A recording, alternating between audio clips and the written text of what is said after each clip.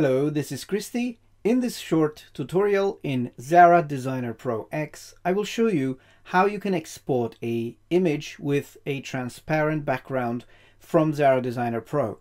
That is useful if you want to create an illustration or a graphic in Xara and then import it somewhere else and use it on a different background, or if you want to use it on the web and you have to change the background and just put the image in there and you can see through the background. So this is very easy to achieve in Xara. So Xara can export images in JPEG, PNG, GIF, and many other formats.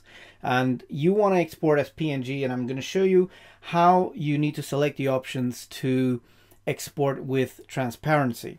So let's get started. I'm going to just draw a simple shape in here. I'm just going to draw a heart really quick, nothing fancy, just for demonstration purposes. So let me just zoom in and close this here. Okay, so this is just, creating a little heart here. I'm not really trying too hard.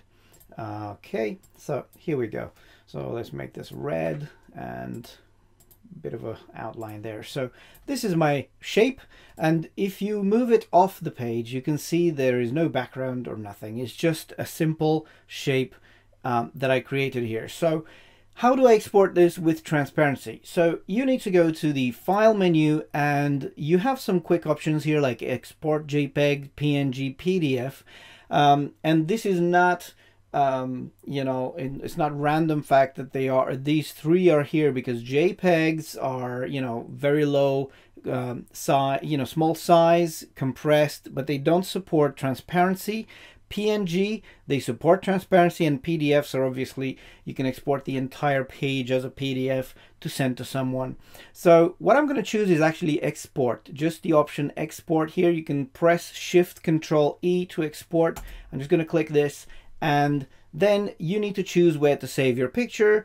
In the save dialog box, in the export dialog box, you need to choose a location, and then if you look down here, save as type, just change to PNG. We're not done yet. Let's just give it a file name. So let's call it transparent heart. Okay. And when you press export, you're not done yet because you get this window with the options to export. And if you don't have this selected here, this is the main thing. If you have this set to true color, you will see there is white around your shape. You can also zoom in and out here to see the entire shape. So if you look here, there is still white around it. So make sure that in the color depth drop down, you don't leave it to true color, but true color plus alpha. This is what transparency means, alpha channel. This is exported with your image, and look what happens when I choose this. The background around my image is transparent, so now I can export it. Of course, before you do that, just make sure you go to the bitmap size tab and choose the exact size you want your picture to be. So let's call it 500 pixels by 505. There you go, my heart is almost square. And yeah, just make sure true color plus alpha is selected before you click export. If I load this in Photoshop, let's see what happens. So I opened Photoshop here. I loaded a picture from the internet, no problem. And I want to see if my exported graphic will work on top of this picture to see through it and, kind of use it as a sticker or something. So I'm going to go to File, Open, and open the heart from the hard drive. Here we go. This is the picture, and you already see that in Photoshop you have this sort of a checkered background here to indicate transparent background. So what I'm going to do is actually select all, Control A, and copy this and move to my picture here and Control V to paste. There you go. My heart illustration here is on top of the picture. If I scale this, and then you can see that you can see through it my graphic here. So if I zoom in, there you have it.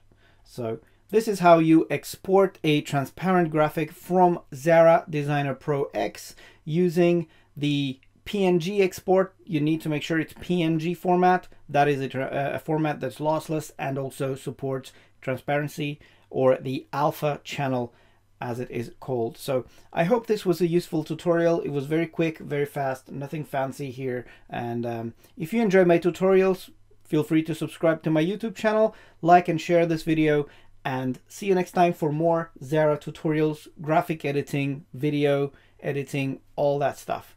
Thanks for watching.